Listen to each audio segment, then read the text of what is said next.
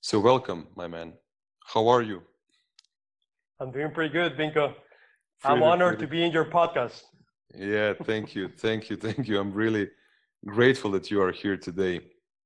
So, what do I want to know for in the beginning is I want you to tell me a little bit of your background. So, where did you grow up? Where are you born? Where do you live right now? And something like this, a little bit of info of the background story of yours. Okay, yeah, for sure. First of all, my name is Abraham Cueto. I am from Mexico. I grew up over there. I'm 20 years old. And well, when I was a kid, I was living like in a small, not small, like the capital of a state in my country. But it wasn't that big. It wasn't that, yeah, it wasn't that big as comparison of other cities. And Um, the upbringing that I got from my parents wasn't that brilliant in terms of the world, knowledge about the world, knowledge Okay, about how lives goes.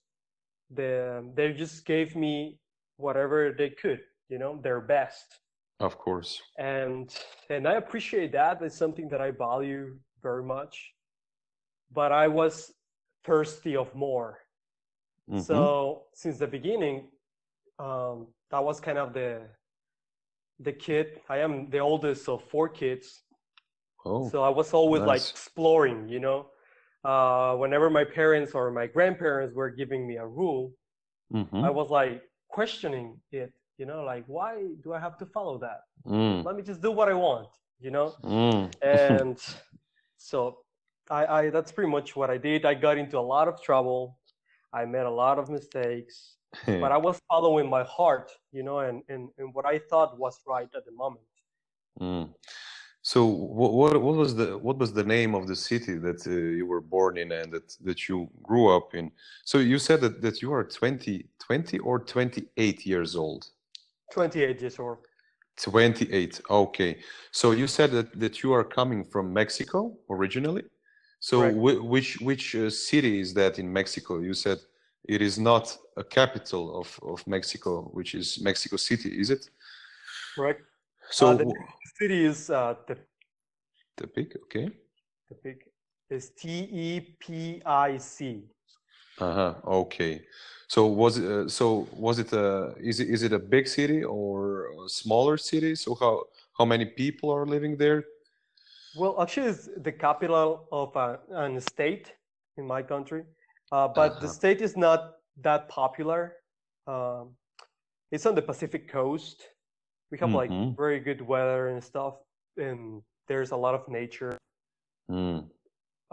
beach, weather, and vegetation type of thing. Cool. But it's not really big. I would say probably right now my city is maybe about 500,000 people or 1 million people, maybe Mm-hmm. 500,000. I would say 500,000. Yeah, isn't Mm. that big? From our standards here in Croatia, this is a big city. Really? Yeah, because Okay. man, Croatia is only 4.5 million people, and right now I'm living in capital, and the capital is almost 1 million people. So a lot of people are living in the capital city here in Zagreb, and yeah, this is a big city when you think in our standards. Okay, gotcha. Yeah. Okay. So you were born there, and how long did you stay there? When did you move to? You are living in Los Angeles. Is Los Angeles right now? Are you? Yeah, that's where I'm living right now, and I moved here probably about 4 years and a half. December is gonna be my it's gonna be 5 years, 4 years and a half, Okay. and my whole life I lived in my city. Mm. Uh, the thing is that with my family we did travel around the country, around Mexico, but it was like you just go out to know what is what life is in another states, but you always come back to your home and you are okay there. Mm-hmm. You should not go out, stuff like that. So I studied architecture in Mexico, and I used to work with my dad, who is an architect as well. Mm-hmm. So I was really involved in that art and that type of job, but I wanted more, I wanted something more. Mm-hmm. And then one of my aunt, my dad's sister, Mm-hmm. she brought me the first time to the U.S. when I was 15 years old. Mm-hmm. It completely changed my vision of the world, especially because there was another language. I had the experience of being in a country that people don't speak my language, or not most of them. Because in California, there are a lot of Hispanic speakers, but still I had to experience English, and I felt the limitations, the language barrier, So I was like, okay, that's something that I would like to learn. But man, your pronunciation right now and your language, or your skill of speaking English is really, really good right now. I don't know for how many, for how much years do you speak English on a regular basis, but it sounds perfect. Oh, thank you. I appreciate that, man. I put the work, I dedicated myself to learn the language. And actually I learned it when I moved here, because when I was like, as I told you, my aunt brought me to this country when I was 15. Okay. But I didn't like the language. I thought that I would not need that language in my life. So I was coming like every year or so to the US just to work and have fun here, buy good stuff, and bring it to Mexico. And also I was doing some business, like bringing cell phones and stuff. But I was not really caught on learning the language. So when I decided to move here was to learn the language, because I found that it was required for my career. So I was like, yeah, I'm gonna move to the US and learn the language. So when I moved to LA, Los Angeles, I dedicated probably 2.5 years of my life to just learn the language. And because I could not speak, man. I could not speak anything. So I decided to just get involved and submerge into the language and learn as much as I can, practice as much as I can. Something that helped me a lot was singing. Arnold Schwarzenegger is living in America for, I don't know, 40, 50 years, and there is still this accent there. But when I hear you speak, I cannot hear any kind of accent. Any kind of accent. When Arnold says, "I'll be back," in this German English language. Yeah, really, really, really, really great. And this is one of my goals. I don't have an opportunity to speak English so much. I consume a lot of content in English. I read a lot of books in English. I watch a lot of videos. I listen to a lot of podcasts, and this is my best opportunity and the best way to learn about English language. But I really, really need to practice it. I need to use it just like I'm using it right now. So this is something that I want to do in the future. So you said that you moved to LA. So was it in 2014? Yes, about that. Yeah, actually 2013, at almost the end of 2013. Yeah. End of 2013. So you moved there all alone? All by myself. I moved by myself here, but I stayed with my aunt, the one that brought me to this country the first time. Okay. I lived with her for a couple of months, probably 8. So she is living in LA. Correct. Okay. So she was the connection there when you moved. Exactly. And I appreciate all her effort and everything that she did and still does for me, you know, because I think it's very shocking when you go to another country and you have nothing but yourself. So Yep. she gave me that kind of like family vibe in this Yeah. country. Which can really, really help. Really, really help. So what was, can you describe a little bit to me and to the audience, what was the experience of those first few days and the first few months when you moved to Los Angeles? How did you feel? And just can you describe a little bit the whole experience and the feelings? Yeah, for sure. Even though this country like is so beautiful, man, and you have a lot of things to do, LA offers you a lot of stuff. But I had this battle within me about uh, where was my family, you know?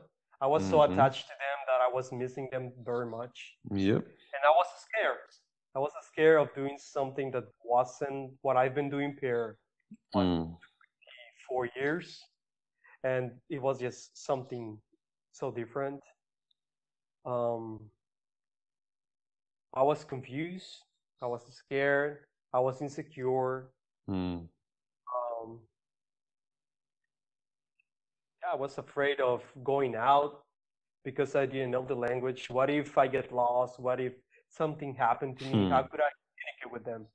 You know, and I didn't feel protected, I think, as I used to feel in my country or with my family. So you were 100% out of the comfort that you that you were familiar with when you were living in your hometown. Yes.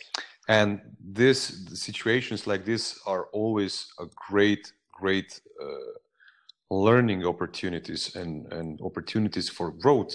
So whenever we are out of our comfort, and to do something like that, something that you did 4 years ago, it is a really bold move. Yeah, and I congratulate you on this. So did you finish some kind of a university or college there in Mexico? Yes, I studied architecture and I finished my career over there. And then when I moved here, my first intention was to just learn English, right? Okay. But then I liked the country, I liked the lifestyle, I liked the opportunity.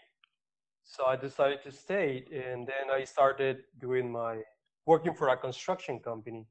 Even though I didn't know the system, you know, like architecture in the US is so different than the architecture in Mexico, especially the materials that we use, the systems that we use to build are totally different. So I had to kind of relearn a lot of stuff. Yeah. And I had the fortune of meeting great people. My aunt introduced me to a builder, a contractor, and I remember that I told him like, "Hey, I'll work for you for free. Just teach me how to do the blueprints here because I don't know the construction system." So he told me all that. I worked for him probably. I offered 90 days about that, but I worked probably about 60 days, like 2 months for free. And then he started paying me, you know, like, hey, Abraham, I think you can cover one position, so I'll start paying you. Great. I remember the first plan that I charged for. I asked him like, oh, just give me $100, you know. And he laughed and he told me, I'll give you 200, you know. And it made me feel so good. I was like, oh, I made more money.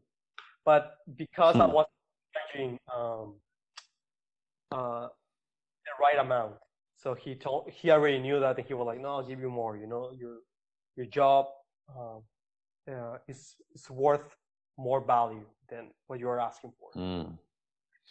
So where did you hear about this kind of approach that you are you were willing to give your services, your knowledge for free in the beginning, so that one day that you hoped that you will get the opportunity to be a full-time employee there. So where did you learn something like this? Yeah, actually, Yeah. go for it. No, just say it. Okay. Yeah, actually, when I was visiting, before moving to the US, when I was visiting, my aunt introduced me to this life coach, Okay. that in the long, in after a couple of years, we became friends, and he's still my coach. Until this day, we meet each other probably once or twice a month. But I remember that he started giving me these new ideas, or ideas that I haven't heard before. Give your service for free and just ask for the knowledge, because if you don't do something, no one is going to hire you just because you're pretty or something like that. He was like, you have to give them value so you can have an exchange. He's going to you're going to give them work. So that's the approach that I learned from him. Man, when I'm listening right now, I see that your aunt really gave you a helping hand when you came there. Great stuff, great stuff. So, I've been fantasizing about California and Los Angeles for quite some time. If I ever decide to move to another country, it would really be California, and it will be maybe Los Angeles or some smaller cities that are around Los Angeles, because I think, and not only I, but the world knows already that the California and especially Los Angeles is maybe one of the centers of the world, of entrepreneurship world, of the entertainment world, and a lot of other great things are happening there. It is a great center for innovation of technology, and a spot in the world that is really moving humanity forward. So I'm really inspired by that place. So it is a great place to live, and I hope that you are really aware of what kind of opportunities do you have there. So could you speak a little bit about Los Angeles? Can you speak about the experience of living there? Yeah, for sure. Well, Los Angeles, the thing that caught me was the variety of people. I can meet people from, of course, America, South America, Asia, Europe, from all over the world. And all those people are living in just one city. So I have the fortune of meeting great people from different nationalities. One of my best friends, he is from Vietnam. And I couldn't imagine meeting someone from Vietnam while living in my country. Another thing here in Los Angeles is the weather. It's not too cold, it's not too hot. You can have the beach like in a few minutes, like probably half an hour away from almost any city around Los Angeles. You can have the mountains, you can have the desert, you can have like the access to everything, man. With, for example, the services like Amazon, we can have everything here. You can have a lot of different communities. If you like to do yoga, if you like to surf, if you like to do hiking, if you like to do rock climbing, if you like to read books, and even weird stuff, like you can find that type of people here. So that's something that I like, that you can connect with different people that like to do similar activities or think the similar way as you do. And also is there are so many things to do in terms like work-wise, where you can give value, that there's no excuse of not making money over here. You know, you have too much, or not too much, but a lot of industries from where you can choose from and grow from there. You know, or you can start your own company. It's not that complicated. It sounds like heaven to me. It sounds like heaven. The It's not. entrepreneurship opportunities, a lot of great people there. I'm also a big lover of nature, just like you. I've seen your photos on Instagram, and the variety of nature there in California is just absolutely beautiful, magnificent. Yeah. But what about when we watch Hollywood movies and things like that? Is there really this high level of crime there? Are there some kind of a negative sides to it, or is it everything nice and dandy? Well, I think there must be some crime, but to be honest, man, I haven't seen anything. Oh. Myself, I haven't. I haven't been around those events. Mm-hmm.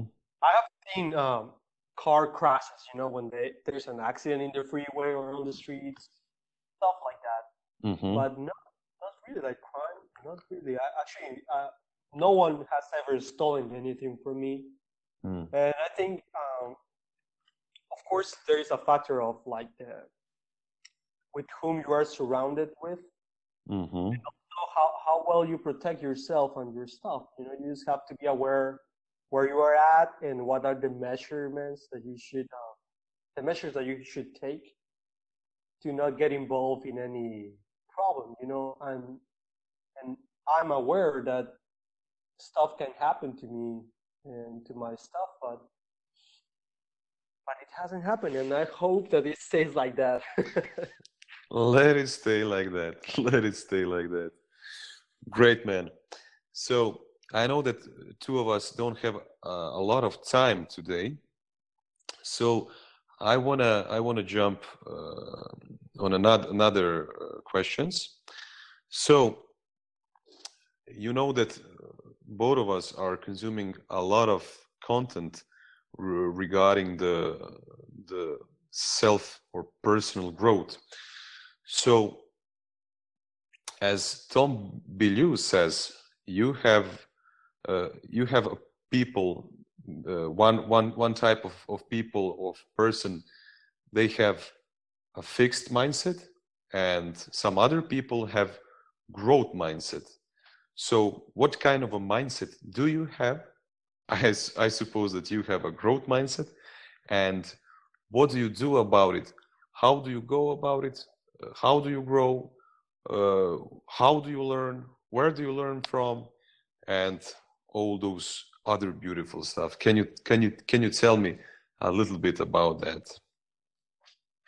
Yeah, for sure. I think I don't have like a 100% defined growth mindset, because you know sometimes the fixed mindset appears, you know, it shows, and I think it's okay. There's nothing to freak out about, but you just have to go back to the growth mindset, you know, as soon as you can. So the things that help me stay there in the growth mindset, first of all, be surrounded of an environment that promotes that type of mindset. What I mean is, you know, podcasts, videos, audios, books, conferences, friends. I think friends are very important because I think even Tom Bilyeu says that you're like the average of the 5 people that you surround yourself with. Yeah, a great Jim Rohn quote. Yeah. Correct. So I try to be around the people that I want to. That I try to be around the people that is gonna give me one trait, one thing that is gonna make me go forward and stay with that growth mindset. And that's why I try to listen to, for example, in this case, like Tom Bilyeu, Jocko Willink, as much as I can, so they can become one of my 5 people. You know? Yep. And this is a great thing about internet. So if we don't have 5 people around us and we cannot find them in person, it is a great way, that it is a great opportunity so that we can find them online and surround ourselves with them through the things like, just like you mentioned, YouTube videos, podcasts, books, and other similar things. Great way to learn. Yeah. Correct. That's correct. Vinko. Yeah. So, what is your vision for your life? What is the vision for your future? You know, the thing that I want to promote with this brand and the content that I want to create is, I want to help the people that consume this. How can they really create the life of their dreams? How can they find their passion and the purpose in life? How can they really live in their element? So know what are their strengths, and really live in that element and try to grow that. So what is your vision? What kind of a future do you see for yourself? And can you speak a little bit about that? Yeah, for sure. Well, kind of the mission that I gave myself, show people that it's possible. You know, whatever you want to do is possible. Cool. Probably you have seen in my Instagram that I jumped from an airplane. I didn't see that. Cool. Well, there's a picture when I jumped from an airplane. Cool. And it was a really fun experience. I recommend everybody to do it. But one of the main things of what I did it was because I was scared about it, and also a lot of people told me that I should not do it because I might die. So what I told that people, you know, was like, I prefer to do something that I like to do and die than not do it and always stay with that feeling of what could have happened, how does it feel like to jump from an airplane and don't take action, you know? And I remember my brother, I'm 10 years older than him, so he told me, like, how did you do that? Why did you do that? And I told him, like, I do it because I could, you know, and I did it because I wanted to. And you could do it as well. You know, you can, well, you just have to decide it. So that's my mission, to show people that whatever you want to do, it's possible. You can do it. You just have to decide it and do something about it, you know? So what kind of future do you see for yourself regarding your work, your life? Do you have maybe a girlfriend? Do you wanna have a family? If you have a blank canvas in front of yourself, what kind of a painting would you really like to paint? Well, I visualize myself in terms, like, let's say in career-wise, I want to become one of the best architects and architecture servers in Los Angeles. I want to be able to help a lot of people with any project that they have, because I'm a creator. You know, I'm using architecture as a way to create.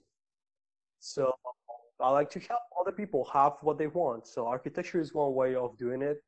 Also, I want to go to countries that are less fortunate than the US or Mexico, and help people that don't have the resources to have a decent home, and go there, work with them, build build with them their house, and show them how, and it's gonna be for free. I want to do humanitarian projects as well, so that's gonna be one way of me giving back. I see myself wife for sure, and I see myself with kids as well.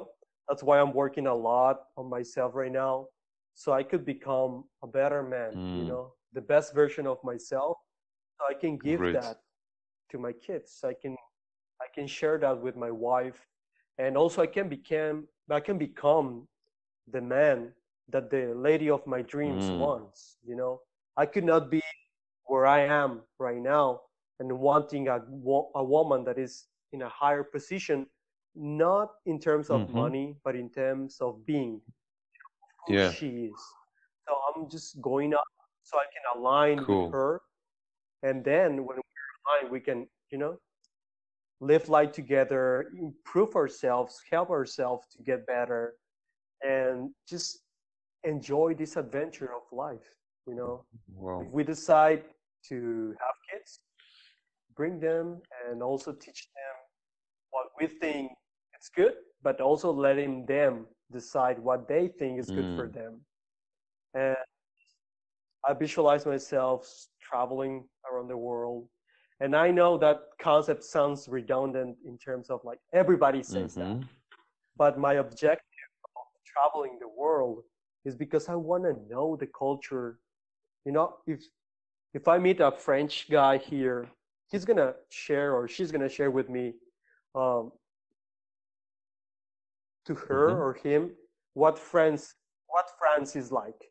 But unless that I go and experience myself, I'm never going to have the right idea, because, my perception is different than his or hers. So I would have a different image of France, my own image of France. So I want to go to different countries and have the experience just to see what could I get from that country. What is going to be my concept about the culture, the way they live, their food, their architecture. Yeah, you wanna taste it, you wanna feel it. Yeah.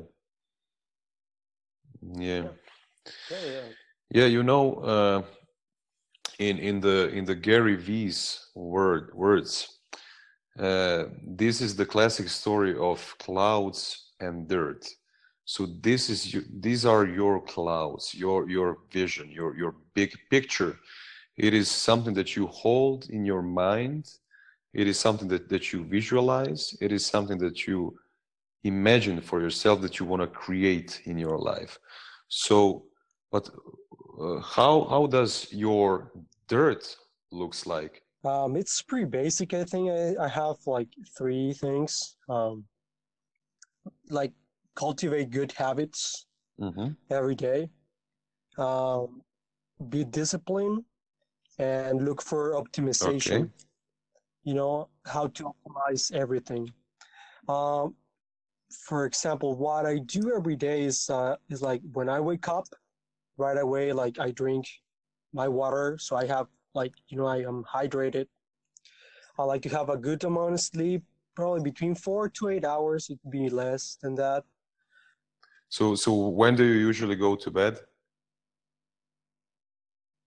I go around 11, 12 p.m. Okay. About that. And I woke up at 4:30 a.m. Oh my God, it's really, really early. Yeah. So you don't feel that you're not getting enough of a sleep? Are you feeling tired maybe?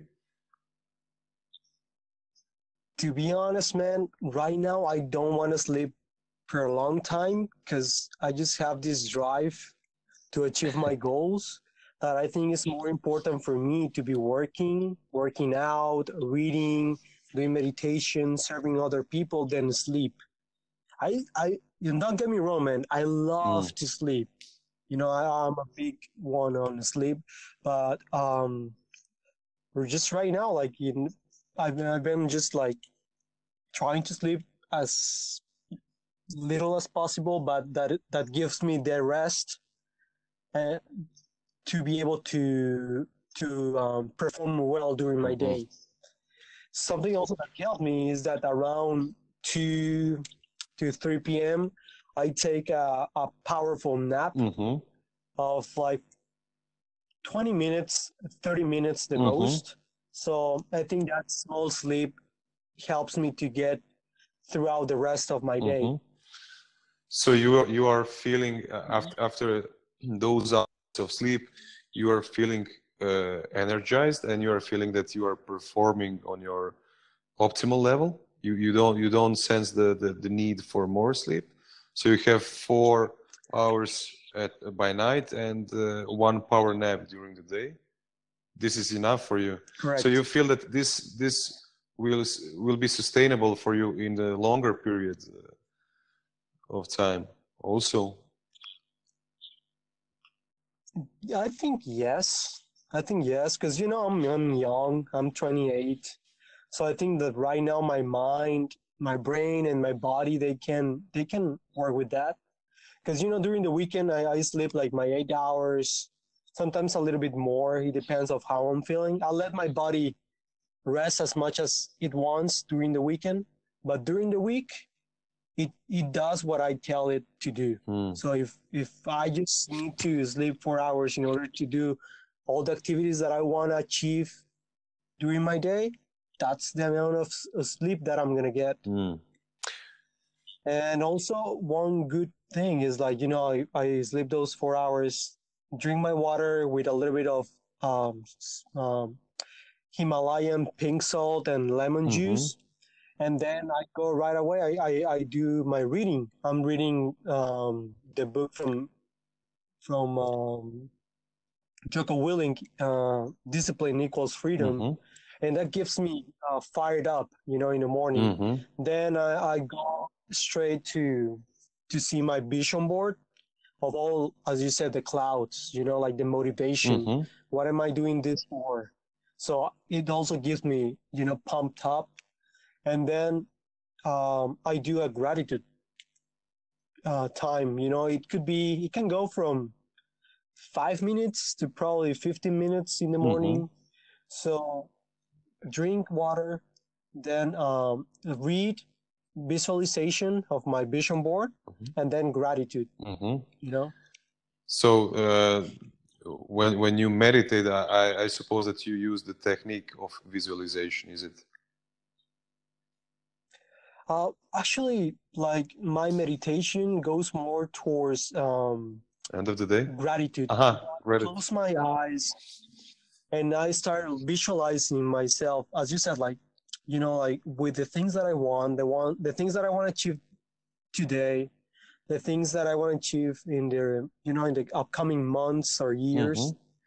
And I used to start to be grateful about it. Like, oh, thank you for giving me these opportunities. Thank you for giving me these blessings. Thank you for giving me these resources. Thank you for giving me these challenges as well. So do you have enough of a discipline? Have you built already a momentum that this is something that you do every single day? Or do you do it on and off? How do you go about it? Well, to be honest with you, I don't do it like every day, because sometimes life happens and I have to prioritize sometimes. And even though those are my priorities, if something comes up, I have to adapt and then tackle down that thing that I have to do. Because there are some days that that I have to be, for example, at work at building and safety to pull out some permits at 7 a.m. So sometimes it doesn't give me the chance. Still, I just have to work on that and make a better routine when those cases appear.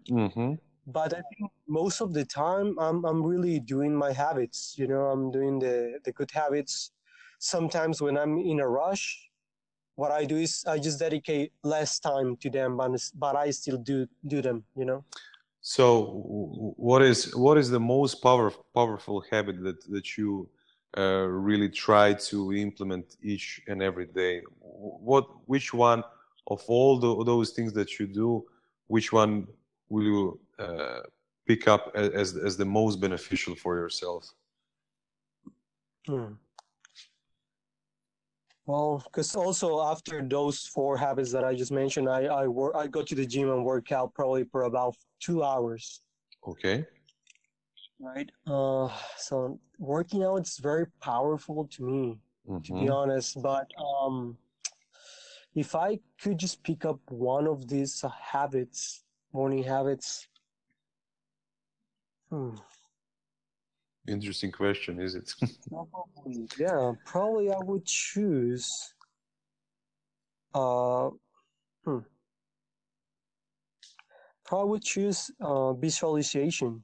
Okay. You know, to be able to have the target, you know, my goals in my mind is very important, because I could have a bad day, but if I remember for what I'm living and for what I'm doing, whatever I'm doing, and that even those bad days count as good days because they help you with something, you know, that gives you something else.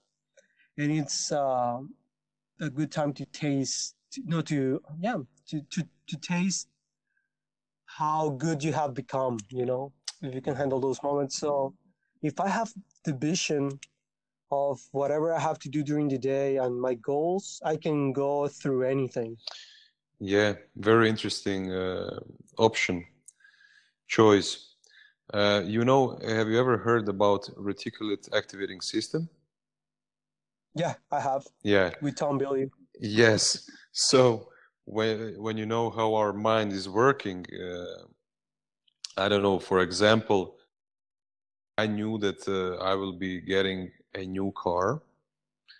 And since that moment, when I knew what will be my next car, I started to see them on the streets. Every single hour I can see, I don't know, few of those car or this car on the streets. So when my mind knows where to shoot and what to focus on, I can really see those things around me in my environment. So this is why setting goals, and this is why visualization is so powerful. And I really I'm glad that you picked visualization. All right, man. Yeah, I'm glad that we have the agreed on. same opinion on that. Yeah. Yeah, so something that is really interesting also, you know, I have a friend, he's a ninjutsu practitioner. Ninjutsu is an old Japanese traditional martial art, and there is a one part of this discipline called Nimpo, and Nimpo is on Japanese some kind of a school for life, and they emphasize on mental and emotional development of those practitioners, of the ninjas. And he said to me that what is really important, every day that when you wake up, your brain starts recycling the history, the old stories, the old ideas, and the memories inside of your head.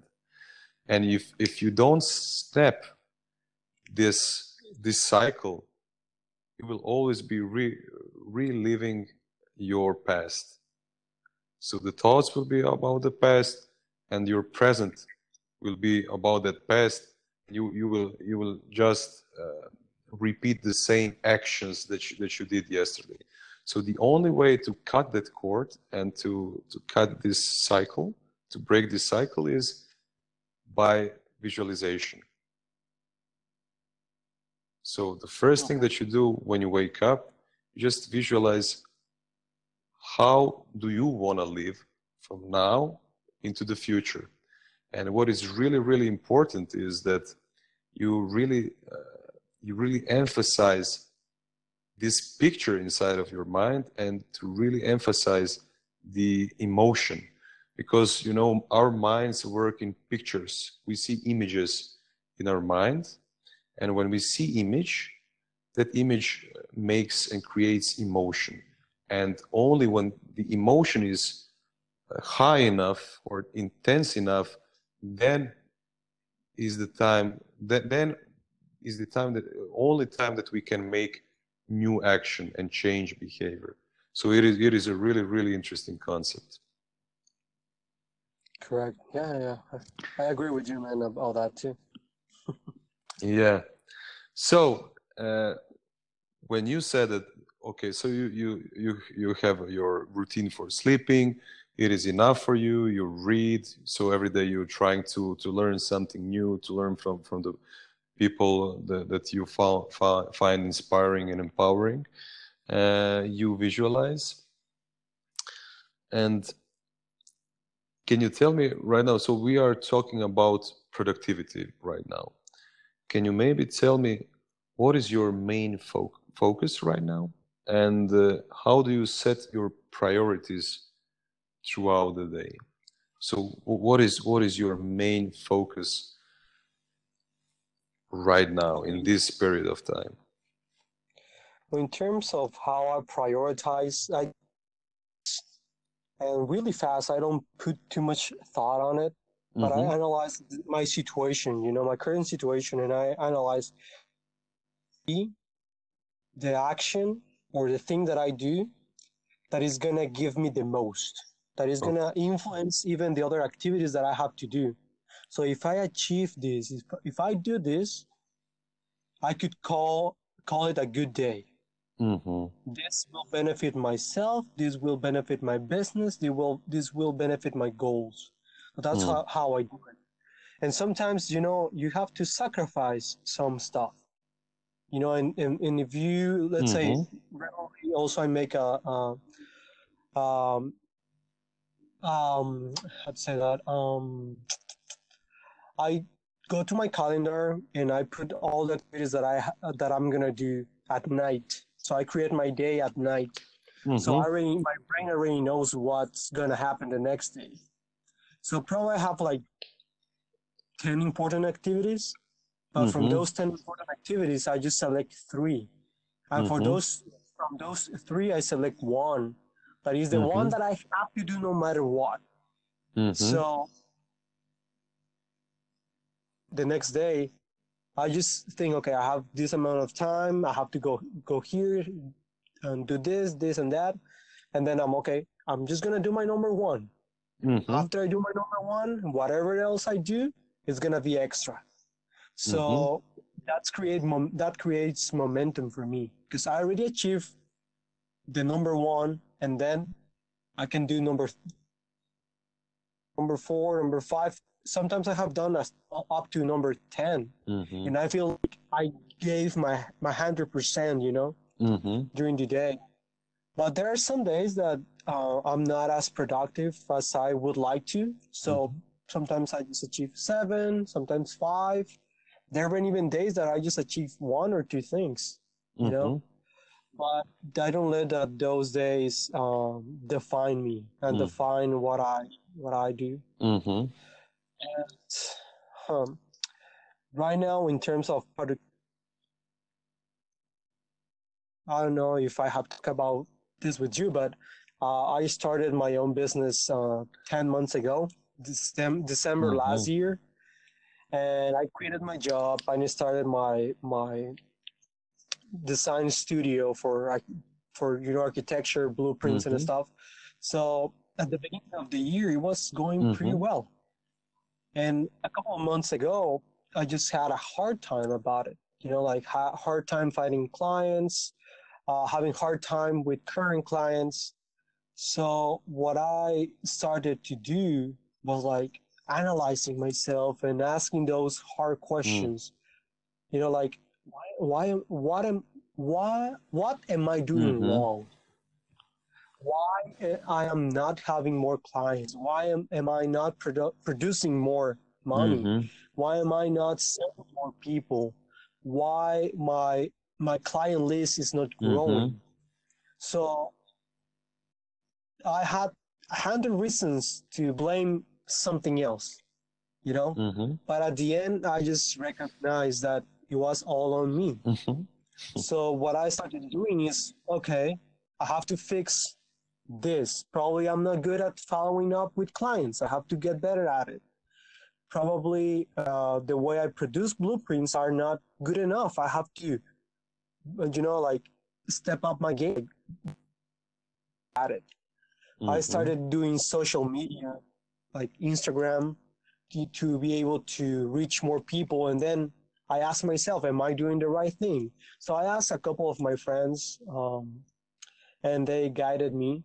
One of them is my friend, one of my best friends, Keith, and my other best friend, Crystal, my friend, Raphael. I asked them a couple of questions about my business and about the experience that they have had with their own businesses. And they were able to guide me a little bit. So I was like, okay, I was doing it wrong. I have to have a different approach. So I just been analyzing all the process from where I get the client until I finish. How has been my performing, So I just identify a lot of points that I have to get better at. And it's not something crazy. I just have to put in the work, trial and error, see what works, what doesn't, and adjust and keep moving forward. So that's my mentality right now, just to get better at it. Ask for help to people, friends, even people that I don't know, like that I just know that they know what I don't. So I ask them, look in books, resources, and try to even bring my business to its best, So you are a fresh entrepreneur. This is your first startup? Yes, it is. So are you the only one employed right now in this startup? Yes, I am. If not, it's all you are all by yourself right now. Okay. Correct. Yeah, but this is very courageous of you. It is really brave. I want to congratulate you on opening your own business, starting your own business. Thank you. And this is maybe a great question for this point for this part of the interview. Then, do you have maybe some kind of a mentors that are mentoring you about how to start a business, how to grow a business? Do you have maybe some coaches? You said to me that you have that you were using the services of a life coach. Is it? Yes, I do have a life coach. We see each other probably once a month about that. Okay. He gives me advice in terms of business in general. Also, but I've been looking for a mentor in terms of architecture, someone that is doing what I want to do. I haven't succeeded on that. I've been asking people, I've been putting myself out there. So I have faith that if I keep doing the work and keep asking, one day I will find someone that wants to mentor me, in terms of the business and be able to reach the next level, get better at it. And what can you do for a mentor? I can do work for free. That's something that I've been offering. Like, I can do work for free for you. I can help you probably if you already have your business established. We'll see which parts are not been taken care of properly, and probably I can, feed in and bring value to those areas that need some more attention. Also, what I do is like most of the business like to go to visit the clients. They're more like, I want to work on my office so I could take care of that part. You know, like just the work that doesn't require them do it. That's pretty much what I'm offering for now. And still, I'm open to suggestions. You know, people sometimes come up to me and they are like, "Hey, Abraham, you should consider doing this for contractors, for builders, for architects, for designers," and I'm taking everything into account, and then I'm reaching out. You know, every time that I go to building and safety to submit plans, um, I talk with people up there because they are doing the same thing or something similar that I'm doing. And I just ask them for their business card, and I give them my business card, and I now offer my service like, hey, I'll do this, and this. I could use these programs, and I could help you with something. Probably we can create a relationship from where both benefit. You know, we both benefit from it. So I think it's been a good approach, and people have been reacting to it. You know, I've been reached for just so far 2 people have contacted me in order to work with them. So I think I'm already making progress. What I recommend people is you just have to keep doing the work until it works. You know, and put yourself up there and try. Just ask, and if people say no, it's okay. You just go and ask for the next one. Of course. And no one is like, you know, taking care of my business but me. So I have to do this to give my all for my business. You know, one of my suggestions maybe to you, this is something that I do. I also have a coach. I'm also visiting. I have meetings with this coach once a month, just like you, and it is combination of business and life coaching also. Once more thing, I don't have in-person mentor, but I'm a part of one Facebook group, and I paid $100, and I've got a lifetime subscription to it. And right now, I think it's $40 or $50 a month. So I don't know if you ever heard about Sean Thomas, Ask a Millionaire. No, I haven't. Okay, so he's really popular on Instagram. He has above 1 million followers on Ask a Millionaire. It's the name of the Instagram page, and there are right now around 10 mentors inside of this Facebook group that are doing regular live calls, so live video Facebook calls inside of the Facebook group, and some of those mentors are billionaires, not millionaires, but billionaires. And with B, yes. Okay. And we can so they schedule a live call, and we can ask questions there, and they answer to our questions. So if you cannot find a mentor in person, maybe you can find something like that suits you, and that can help you until you find someone in person. And the third thing that I also did, and that I have a great benefit with till now, is the Mastermind group. I formed a Mastermind group here in Zagreb, in Croatia, and we meet regularly. We meet every Thursday at 7 p.m. and I have 20 members, so 20 of us are in a Facebook group, but every week around 6 or 7 of us are meeting regularly, and all of us are with different backgrounds, with different specialties, expertise, and things like that. So we really help each other. All of us have set our goals and presented those goals to the group, and we all brainstorm about each other's goals and help each other give feedback back, create some plans, strategies, and really be an encouragement, empowerment, and also what is really, really important, an accountability partners to each other, so that we really, really do the actions that we need to do. So this is my suggestion. If you can form your own mastermind group there in Los Angeles, and it will be really easy for you.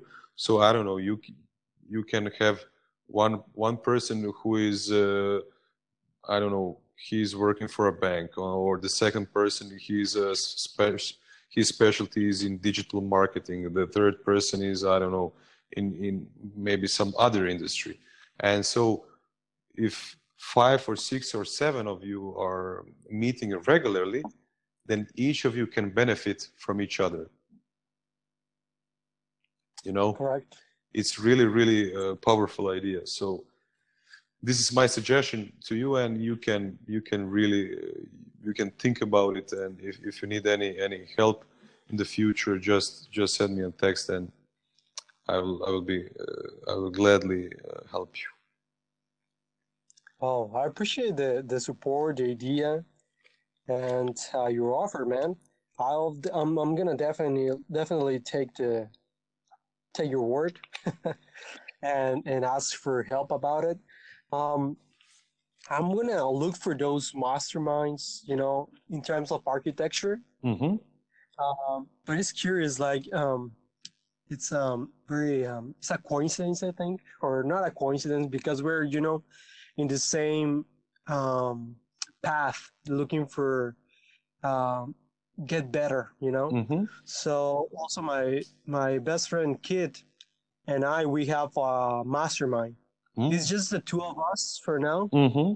and we have a Google Hangout, like a video call. Okay.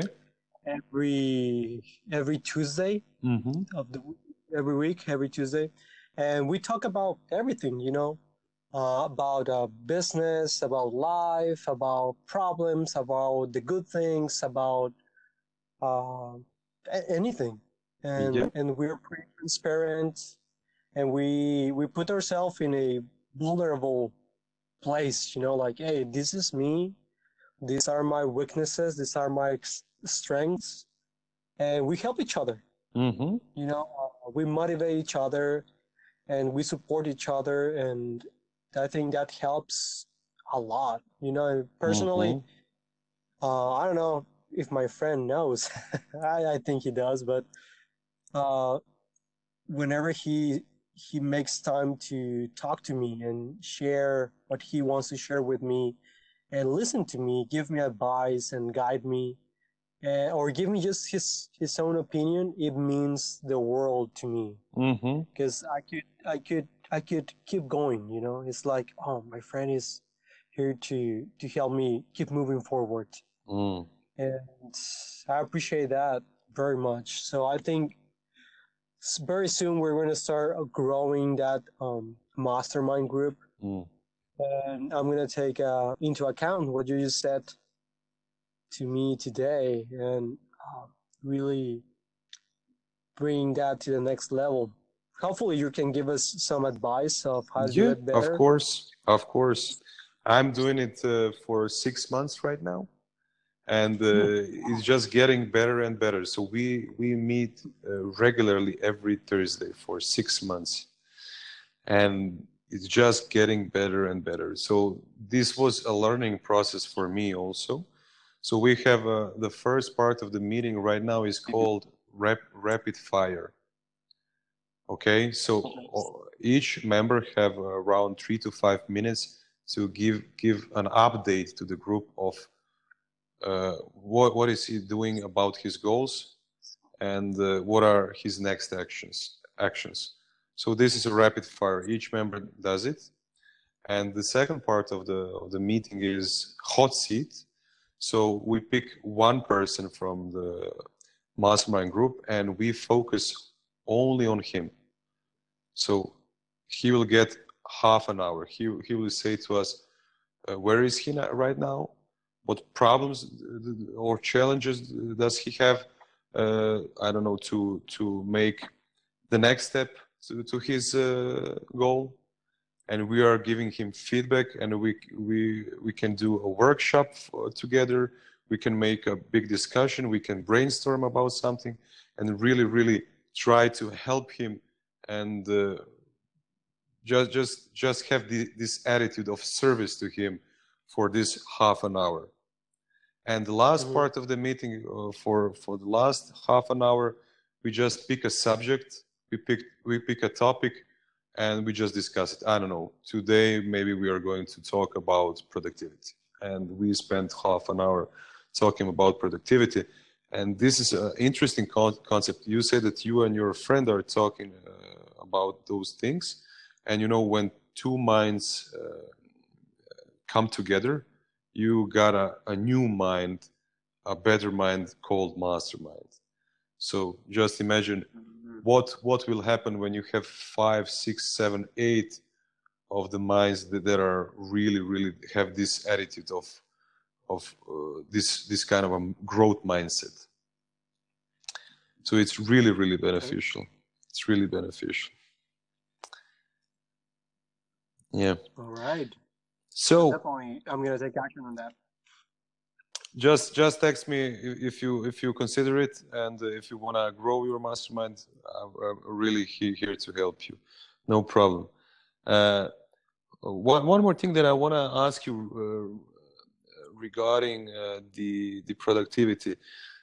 Do you have any maybe challenges because of the use of this modern technology, like phones or computers? Because what I found out is that a lot of people have big problems with distraction that is coming from the phones, the social media, and things like that. So do you find this challenging? Do you feel that you are losing maybe time, and that you are being distracted by this new obsession, by this new disease in society? I think that I am distracted by them, because I decide to. I spend sometimes a little more than what I should be spending on the apps, Instagram, Facebook, WhatsApp, YouTube. But the thing is that I've been trying to turn them into my favor, like, okay, you want to watch some videos on YouTube? Watch videos that are going to give you value. That's like for my business or for my habits or something that I want to learn, so that benefits me, so I'll do it. Sometimes with this Instagram, I use it to post like kind of my journey and to inspire other people. As I mentioned earlier, like what I do is just to show people that it's possible. So I'm using Instagram as a tool, not as a distractor. There are a lot of things to be distracted by, but I choose not to spend a lot of time over there. Just a little bit. I'm not saying that I don't get distracted. Just a little bit. I take a look here and there, but I try more to share my journey and inspire others. Yeah, is the matter of the thing who is using whom? Is your phone using you, or you are using your phone? Yeah. You said that perfectly, man. I like that phrase. Yeah. On the iPhone, on the new iOS software operating system, you have a new app that is built in, and it is called Screen Time. So it is really interesting because it gives you the analytics of the apps that you are using. How much time are you spending in each app? What is the number of notifications that you get during the day? So when you look at the numbers, your jaw just drops, and you cannot believe that this is the amount of the time that you have spent on this phone and in those apps.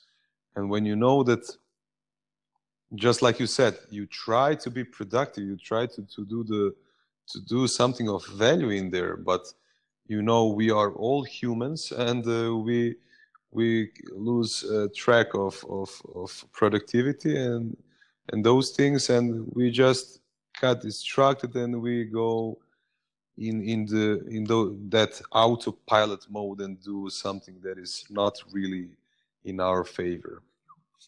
So it's really interesting. This is the topic that I've been thinking about a lot lately, because I see, of course, you, Abraham, when you walk on the streets of Los Angeles, if you go with a public transport, or you are people next to you on I don't know, when you are stopping on the road, you can see how much people are looking on their phones. We look just like as zombies to me in the last few years. It's a big problem that I think that it needs to be addressed very, very soon. Yeah, I agree with you, man. Yeah, I agree with you. I used to be one of those. I think I used to spend a lot of time on the phone, but right now I'm using it more as a tool. And whenever I have a chance, I just put it away. And create a new habit of not be depending on my phone. Even at night, I just put it away. I leave the phone away from me, and so I don't have that feeling of, oh, I want to check Instagram, I want to check Facebook. No, it's away, it's done. I have to do other stuff, reading at night a little bit, and do other activities that are going to give me value instead of taking it from me. Let me take a big turn right. So can you tell me, maybe, if you know, why is it that you want to be successful? What is this drive inside of you, and what do you think, where this drive comes from? Why do you want to achieve bigger things in life and live above the average? Yeah, that's a pretty good question. Well, I think that I want to be successful because I want to enjoy life. And I know some people can be average and still enjoy life, but to me, I want to be able to impact positively a lot of people. Mm-hmm. I want to be able, as I travel the world, Mm-hmm. and have, be able to experience those experiences that, some of them cost money. Mm-hmm. So in order to have the resources to have those experiences and also give those experiences to others, I have to take care of myself and my business and be able to bring value to the marketplace so I can make money, so I can share that money with other people, or that success with other people. Because let's say that I am not successful, that I'm not doing the work and anything. I'm just an average guy. People don't take you seriously. When you share something, if you wanna invite them to have to do certain activity, they are like, but you don't do that type of thing. You haven't done it, so I don't believe you. I don't trust you because you don't have anything to back you up. But if you are successful, if you have done the things that you are preaching, people are gonna trust you. They're gonna believe you. They're gonna follow you. And I want to change humanity in a positive way. I don't like when I see people suffering because they cannot confront fear or insecurities. So if I confront them and I'm at the end I'm a winner, people can believe me and be able like, okay, I'm gonna confront them as well, so they can take the leap, they can take the next step, and and you know, by being successful, I think we can change humanity, you know, in a good way. I don't know about what happens in Croatia, but here in the U.S. and in my country, Mexico, there are a lot of psychological problems. You know, there are a lot of trauma that we have. Parents, grandparents, and the people that we're surrounded with, and I believe that if you become successful, if you do the work, you can change those programs in our brain and really change society. How have you ever imagined like a successful society? How would it be that everybody can achieve what they want? You know, of course, there is going to be challenges, there is going to be struggle, but the people, instead of cry about it and complain about it, they embrace it. Okay, I have this challenge. You're welcome. You're welcome in my life. Let's do it. Yeah, man, I agree with you. And this is also my mission in life. So this is why I started this this brand, LOOD, so Life of Our Dreams, for the people that don't know still what the acronym stands for. You know, I was thinking a lot. You see, when you think about it, our minds are just a mental software, is it?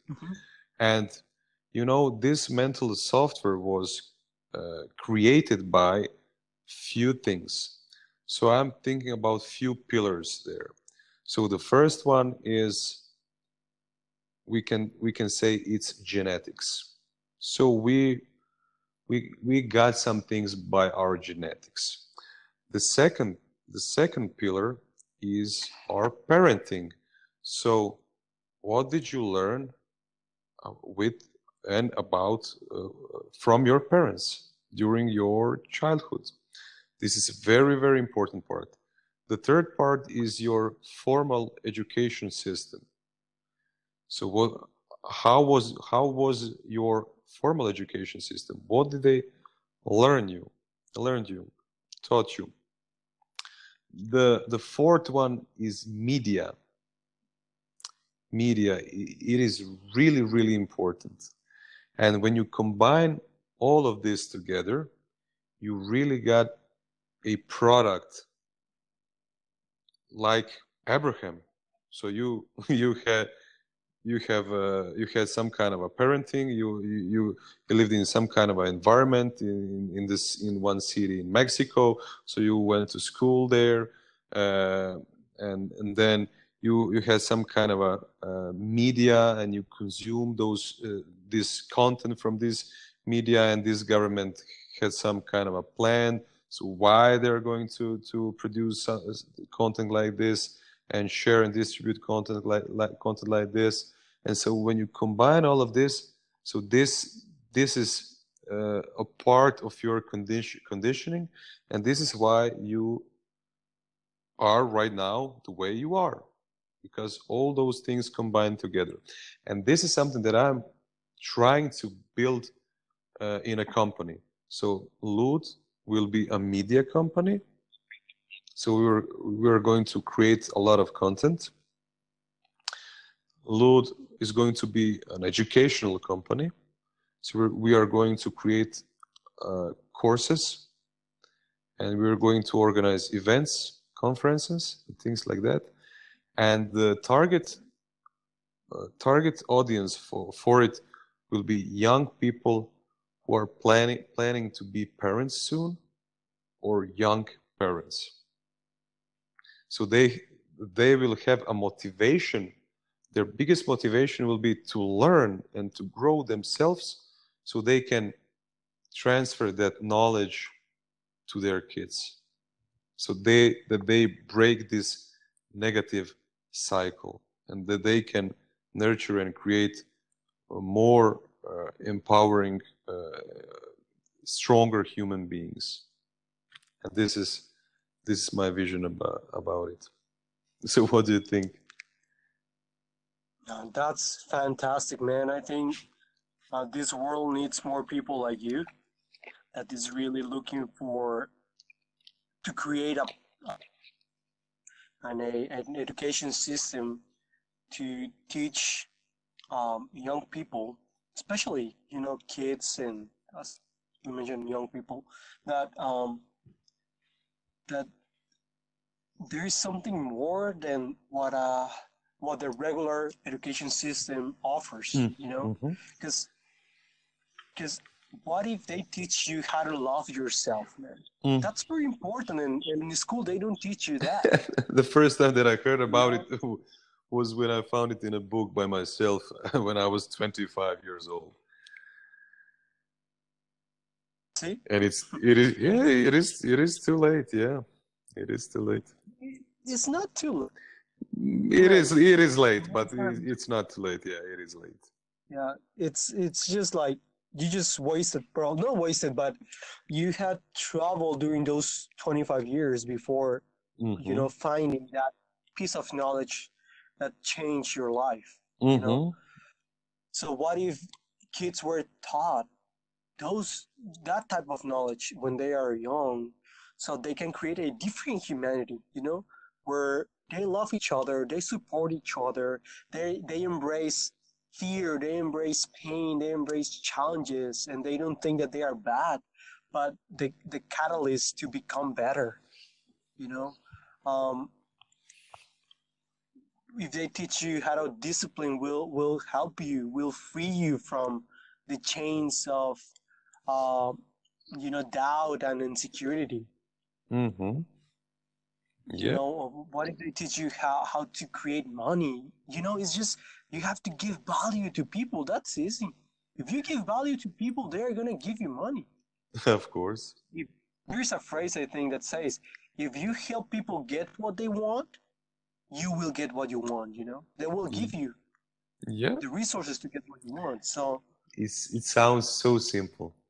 It sounds so simple. Yeah, it is. Yeah, but if nobody tells us that, they just tell us, or at least that's how I grew up. You have to go to school, per 23 years, so you can get a career, then work for someone else, and then you produce money enough to have a house, have a family, and live an average life until you become 50, 60 years old, and you retire. Then you're gonna enjoy your golden years, right? And dude, I don't know about you, but I don't want to have the money and be able to enjoy life when I'm 60. I want to enjoy it now. I want to have the money now, and I want to enjoy life now. I know it's a process. It will take time for me to get at the economic level that I want to be, but I want to enjoy life now. And I want other people to do it as well. Yeah, this is why I asked you the question. Where do you think that this drive of yours comes from? Where does this ambition comes from? And I think that maybe it comes from the things like media, from things like Hollywood movies. So they are for years they are trying to impress our subconscious that this is something that we need to strive for. All of us need to strive to become better, to become more, to become richer, to become smarter, more handsome, I don't know, and things like that. And which what this creates inside of a human being, it can create a lot of frustration, especially if you have a big expectations for your life and you cannot produce it in reality. So in this moment, you can create a lot of headaches for yourself and a lot of frustrations. And I think that a lot of people will really feel something like that, because on a big scale, a lot of us are trying to be special. We are trying to be successful, whatever that means in our terms, and not many of us will come to that point.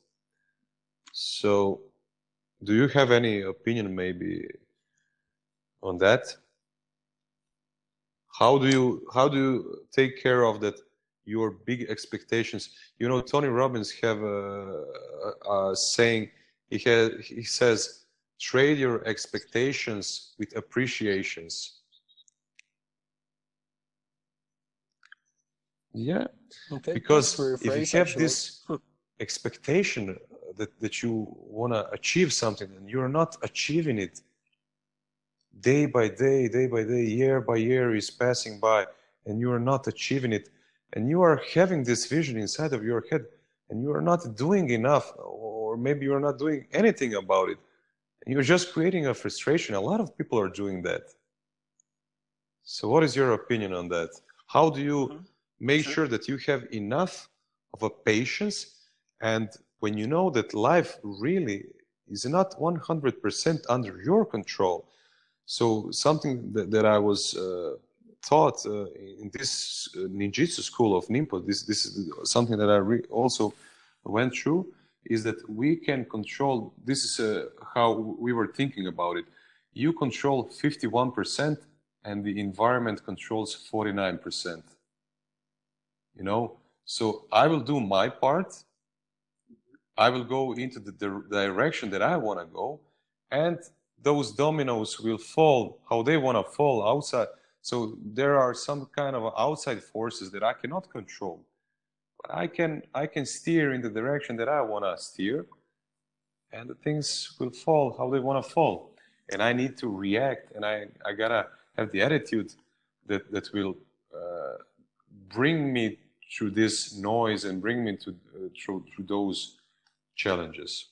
So what is your opinion on all of this that I just said?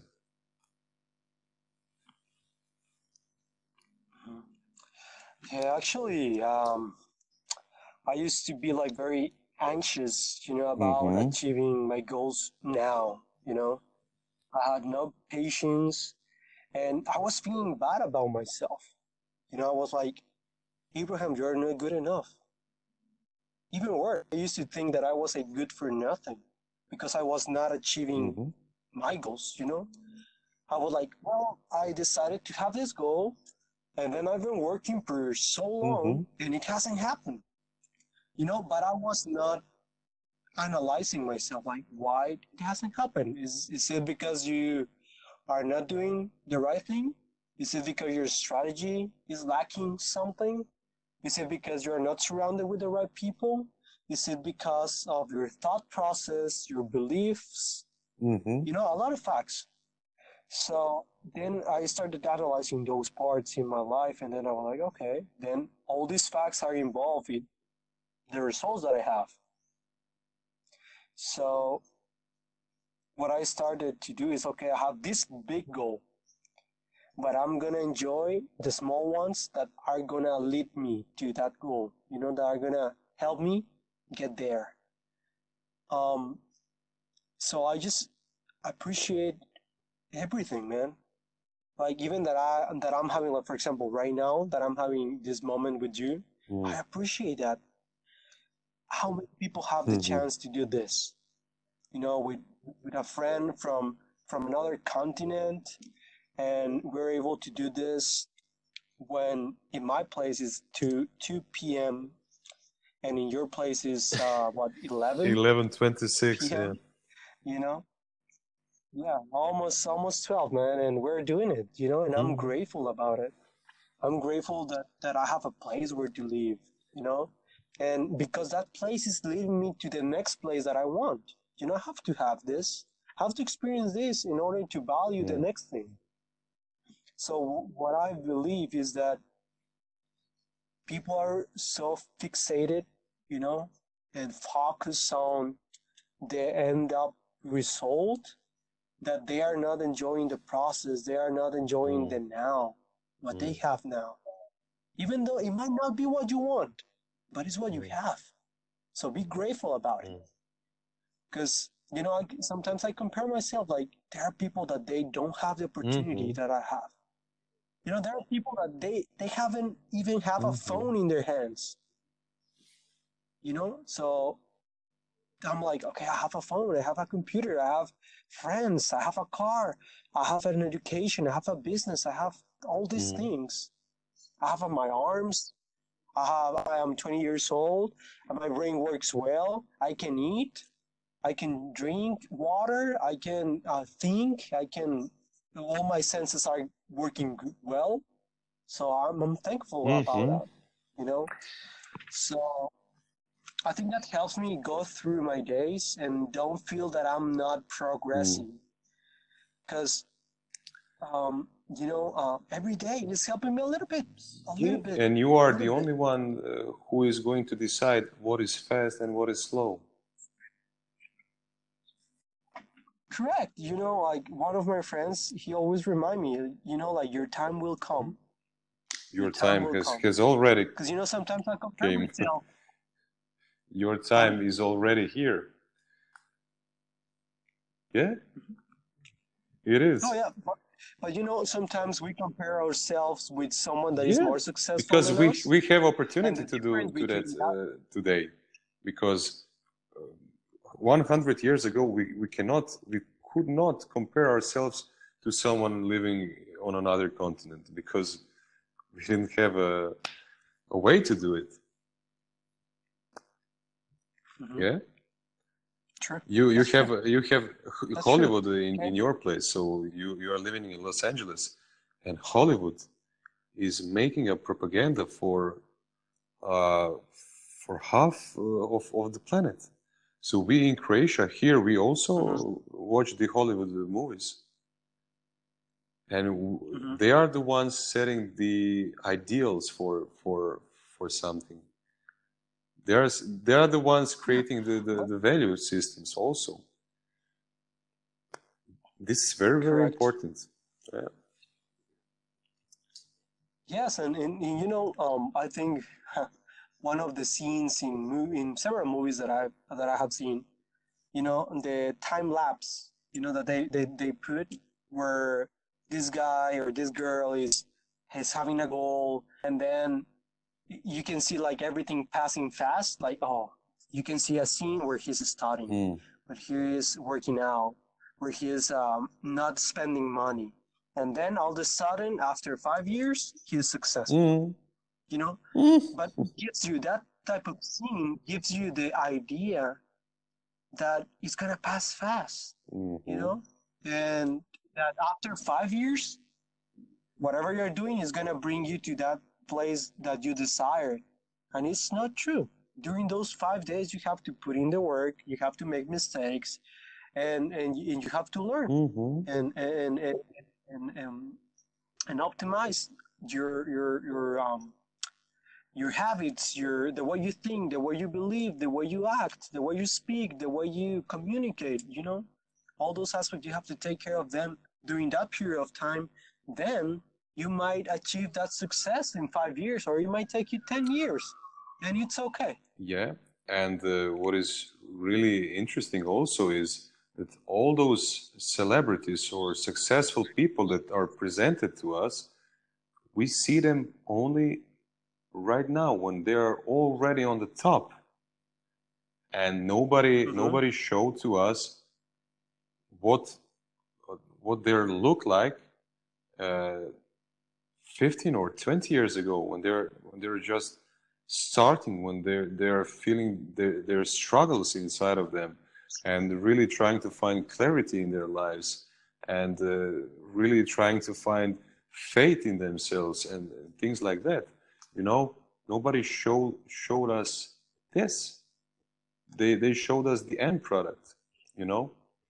And this is why I just want to, you know, when two of us are speaking right now, I don't know for how many people would be this interesting, because when they see our names, they don't know who we are. They're not going to be, we're not going to be a great clickbait on internet, are we? you know, and we are two of guys that are on the base of the mountain, and I don't know, Conor McGregor, he's on the top of the mountain, you know, he's on the top of the mountain. So a lot of us are looking to them and trying to learn from them, and sometimes they are too far away that we cannot even relate to them, you know. Maybe the people that are starting right now can learn more from us than from them, you know. Correct. I agree with that. Yeah. Have you watched, maybe, I think that I saw on your Instagram that you are part of the MMA community, that you are watching maybe UFC or something like this? Yeah, I used to watch those fights because I think a couple of years ago I used to practice mixed martial arts. But I practiced it for a little bit, a couple of months, and have fun with it, you know. Have you watched the last match of between McGregor and Nurmagomedov? And Khabib? Yeah. Yeah, it was a really good fight, I think. Yeah. You know, it's just superior than Conor McGregor, in my opinion.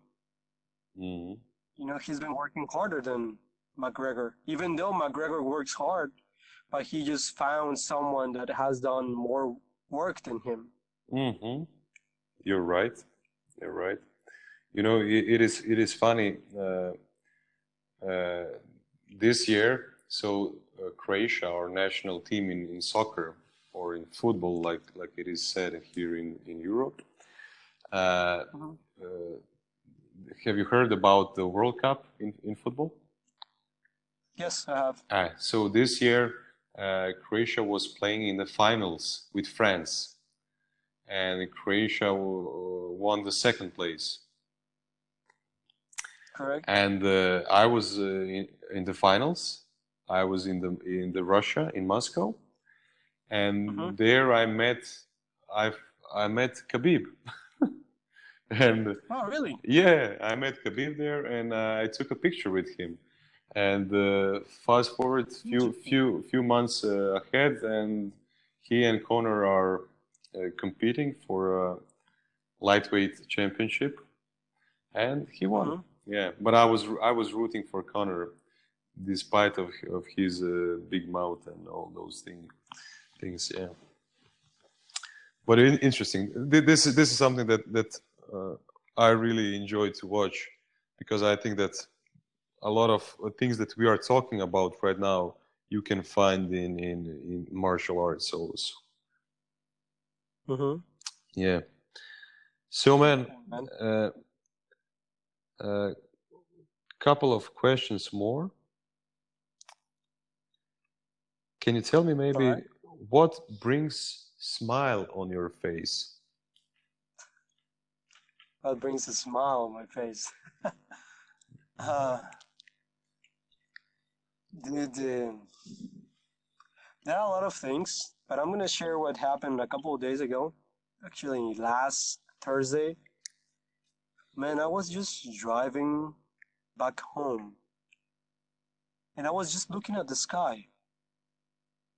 And I know it's gonna sound silly, but you know, I just found that the sky was so beautiful, man. Different tones of blue, white, and gray.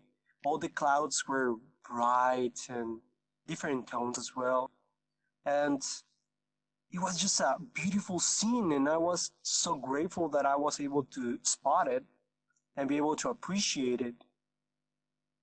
So I was just driving like slow and enjoying it. And I asked myself, you know, like how many times I have missed this beautiful scene, you know? Life. To me was life. Yeah. So I was all the way to my place. I was just smiling. And I went off from my car, you know, and I was just admiring that that scene, and I was just smiling, Yeah. and smiling and smiling.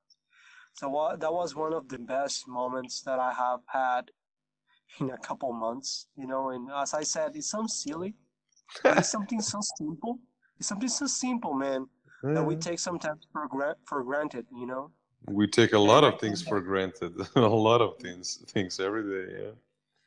so I think the simple things are the ones that bring me big smiles. Mm, You know, cool. sometimes I could just receive a text from someone and then I smile. Yeah. Sometimes I could just be aware of the moment Mm, and then smile. mm. Or, yep. You know, a lot of people, if you stop them on the street and you ask them, "What do you want to accomplish in life?" A lot of them will say, "I want to be happy," aren't it? And I was thinking about it, and I really came to the conclusion that we really don't want to be happy, but we are always searching for moments of feeling fully alive. Mm-hmm. You know, when Correct. when moments like this present themselves, when we fully alive, feel fully alive, then we are happy. And the moment that you just mentioned earlier, so you were looking at the sky and you felt alive, you felt present in this moment, and this is why you felt happy. Yep. Yeah. Yep. Definitely. Yeah. And can you tell me if maybe for the end, uh, what is the importance of humor in your life, and how do you uh, not take life so seriously? Because I can see in you, and I can see in myself that we are two ambitious and driven persons, uh, and that we can sometimes take life so seriously that we forgot maybe to laugh, to smile, and to really keep it more simple. Hmm. Well, humor. You know, how I use humor is whenever I made a mistake or something bad happens to me, something weird happens to me, I just laugh about it, you know? And Mm-hmm. even when people get mad sometimes, you know, I'm just laughing. Sometimes even on the freeway, you know, here traffic is crazy, so there are some crazy drivers as well. And they hear and tell you the F word and everything, you know, like, and I just laugh, you know, I just laugh and I'm like, oh, that was cool. I haven't heard that word or I haven't seen that action in a long time. So, thank you, man. Cool. And I just laugh about it. And sometimes I've been involved in embarrassing moments. You know, that if I were the Abraham of the past, I would feel ashamed and hide myself, feel bad about it. Right now, no, I have like embarrassing moments and I just laugh, you know? And I'm like, okay, that's happened to me. That's okay. And laugh about it. And the curious thing that happens is sometimes the people that are seeing you while that happens, just because of your reaction wasn't negative in certain way, Mm-hmm. they laugh with you, you know, and they don't bother you because um, you're not affected by that Mm. action, you know. Yeah. So I like to laugh about that and about my mistakes, about bad decisions, or sometimes when I'm very frustrated about something that I think that it's gonna happen, and at the end doesn't happen, or it's just different than I thought, and I like, oh Abraham, you were so worried about this, and and it didn't happen, you know, and I laugh about it. Mm. So a lot of opportunities to laugh, and this is great, of course. Can you recommend one book to the listeners? One book. I would say from all the books, I would say Discipline Equals Freedom, man. Mm. You can read 2 pages every day, Mm-hmm. and it gives you this sense of not bullshit, you know?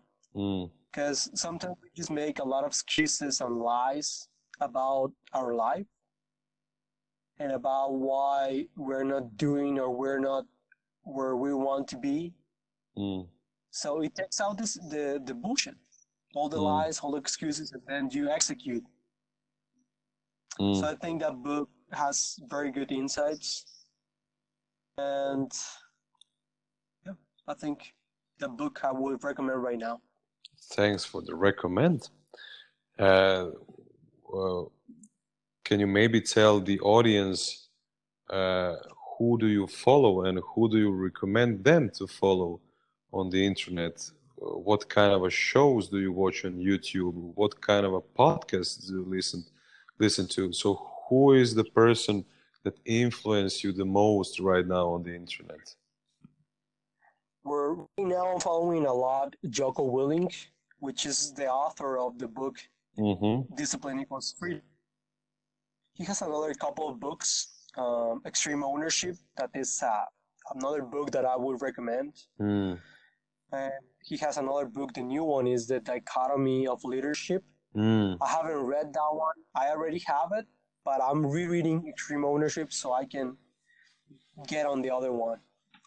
I'm following him a lot because I needed discipline in my life.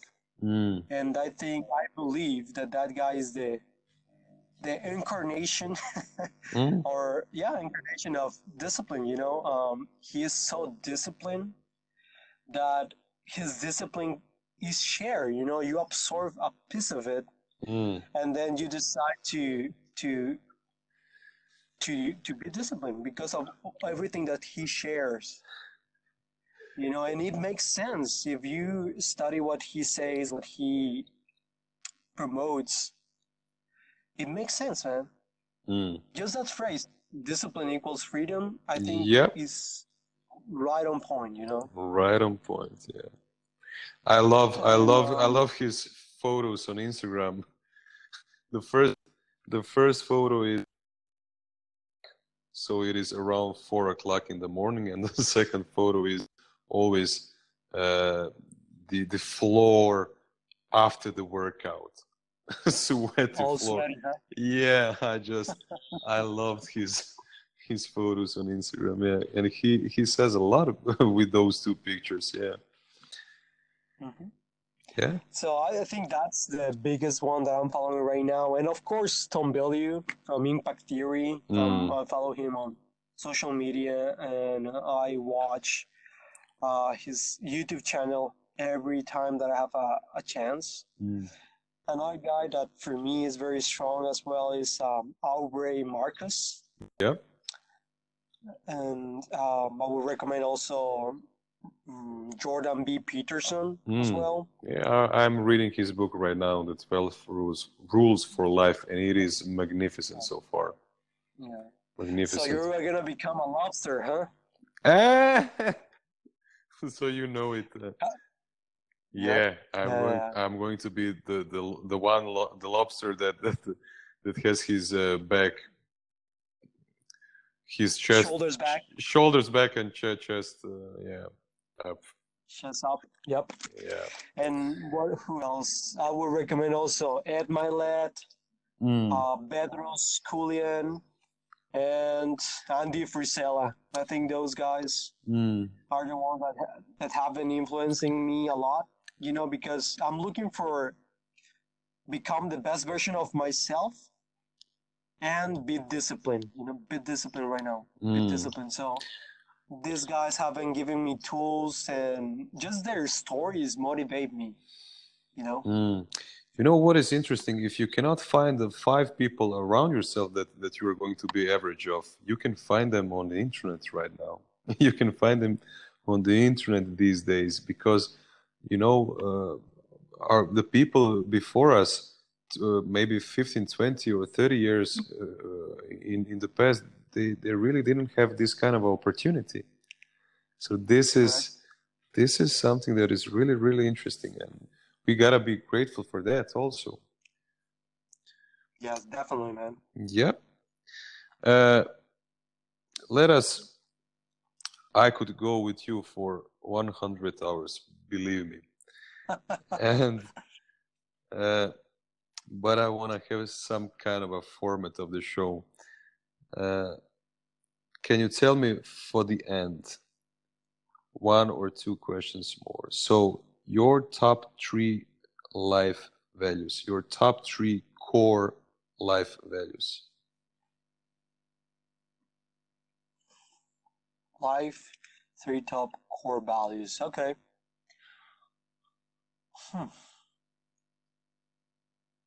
Me, the first one is believe in yourself, man. Mm-hmm.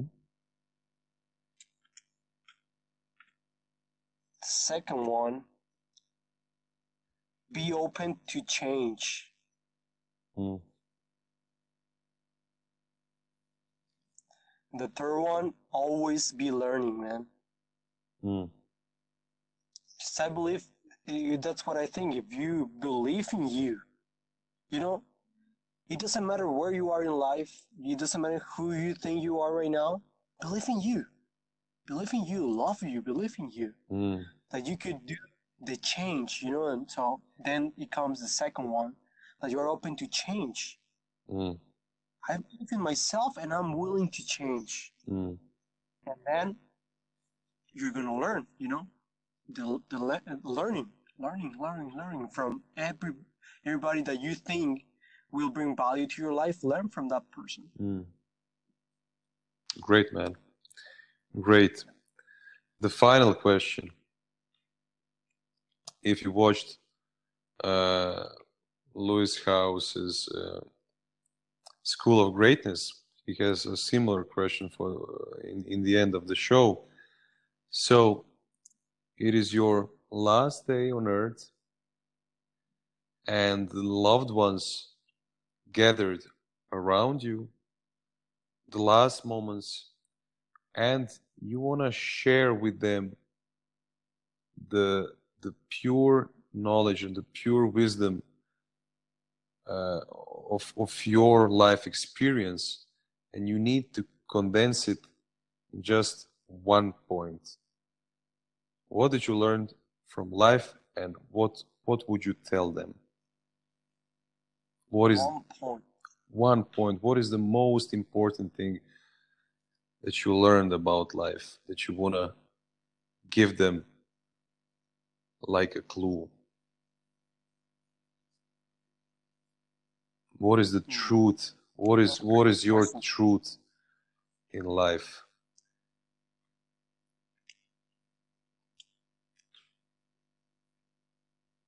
Let me think. Let me put some thought on it. I think it would be do what makes you happy, regardless of someone else's opinion, and even the negative thoughts that you might have. Do what makes you happy. You know, I know it's probably simple, and a lot of people have said that, but I think, yeah, you have to be happier or be really alive, you know? Do what makes you feel alive, makes you happy, regardless of your negative thoughts, regardless of what other people say, and regardless of the limitations, you know, because we sometimes stop because of the limitations, but they are not limited for a human being, I believe. Again, great choice. Great choice, man. You know what? I just want to congratulate you, and I want to thank you for being with me and for helping me create this podcast episode. I want to thank you for your patience, because only two of us know how much time we have lost trying to figure it out how this Anchor app works. So super grateful and super thankful for this. And I just want to congratulate you also for being so positive, and for being so ambitious and driven, and for having this need and this thirst inside of yourself to succeed, and to also inspire others around you with your actions to do the same things. And if you know, there are only two needs of the spirit, of our spirit in life, and those two needs are growth and service. And you are my man working on both of them. So you are constantly growing, and you are always finding a ways to serve others. So I just want to congratulate you on that. Thank you very much, Vinko. It's an honor to be part of LOOD podcast, and I enjoyed very much being interviewed by you. I think your questions were right on point, man. They move a lot of my thoughts and feelings, and I hope that what I share with you can benefit the audience, even just a little bit. Help them make a small change in their lives. And you know that you can count on me, man. If I can help you with anything else, just hit me up and I'll be there. All right?